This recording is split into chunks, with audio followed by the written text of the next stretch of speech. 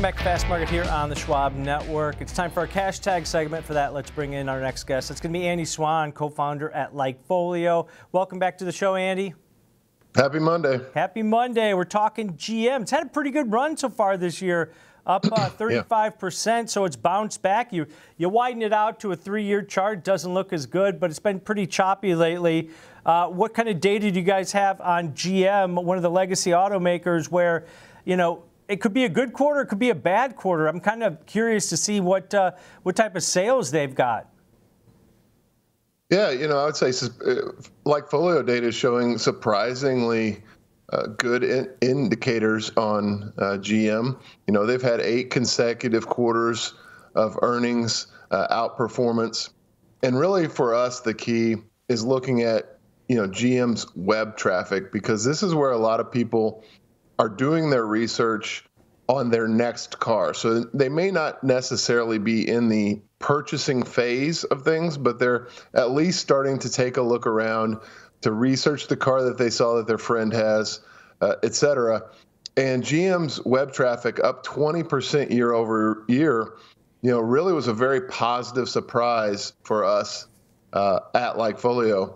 You know, when you see that Ford is down, Tesla's only up 5%, that kind of outperformance by GM, really very strong. And a lot of that has to do with their EV strategy.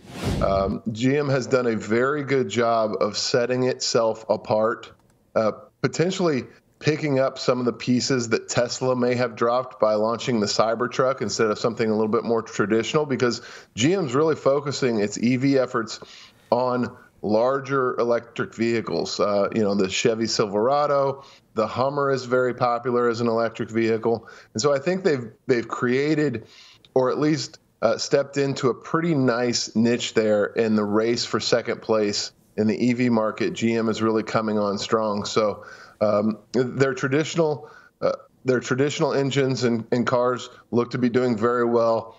Web traffic is up significantly and accelerating over the last month. You know, pretty much all the indicators we have for GM, I think, gives them at least plausible deniability to go out to the street and say, look, things are looking pretty good as we head into this fourth quarter. There may be some macro headwinds headed our way, but as a brand and as a product lineup, we're feeling pretty good about how consumers are reacting to our offerings. You know, Andy, the chart on GM looks really good. They're putting out a lot of good news. My question is this a hybrid story? Do they have the right mix maybe of, because they still have internal combustion engines. And if EVs are starting to max out or soften, are people going to start to look at, do I want to go internal combustion or maybe some type of hybrid which fits these? And the case, remember, because we've read warnings from Volkswagen, Stellantis, BMW. They've always kind of warned about lower numbers. What is GM doing right? Is it hybrid, or is it just they're starting to catch up to everybody? Well, yeah, I think they're starting to catch up, and they have you know, a nice breadth of offerings. So, you know, with the manufacturing capabilities that GM has, you know, this is a company that puts out 700,000 cars per quarter. So, you know, EVs hitting 70,000 of that in a year is a small number, but there isn't the EV you know, kind of fatigue that people think is out there. You know, the EV market continues to grow. I do think that hybrid is potentially a very good mix well into the future. I think that's a great solution for most people.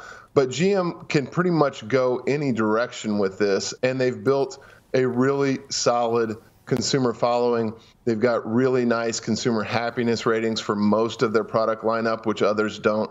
And so I think they're in the driver's seat as far as, you know, having that broad market penetration, having that broad market manufacturing ability to really go where the customer wants, and are building out the expertise to do it in multiple avenues. And I really love that strategy of, if it's going to be an EV, let's let Tesla have the Teslas.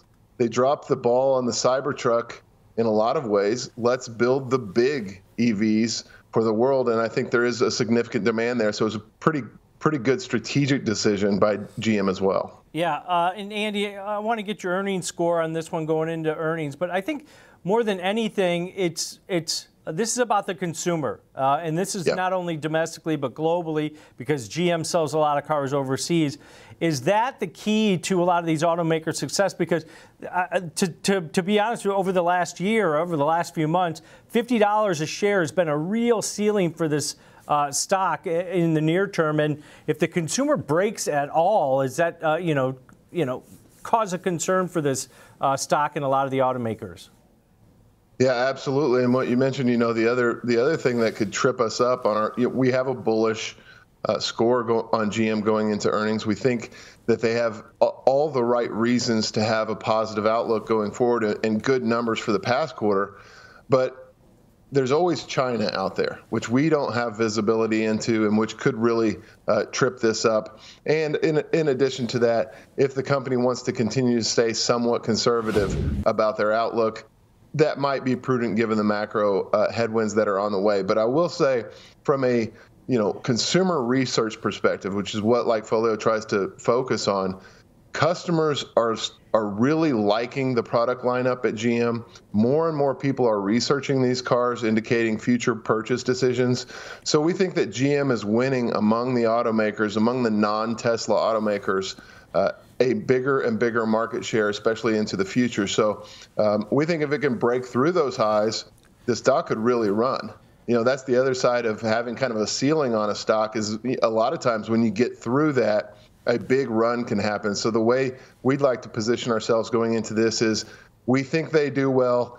If it can break to new highs, then it could really run. We'd like to benefit in an asymmetric way to the upside and protect ourselves with defined risk to the downside. You guys are so good at creating those types of trades. We'll let you do that. But that's the way we see this, as kind of a home run type of swing on a generally boring company.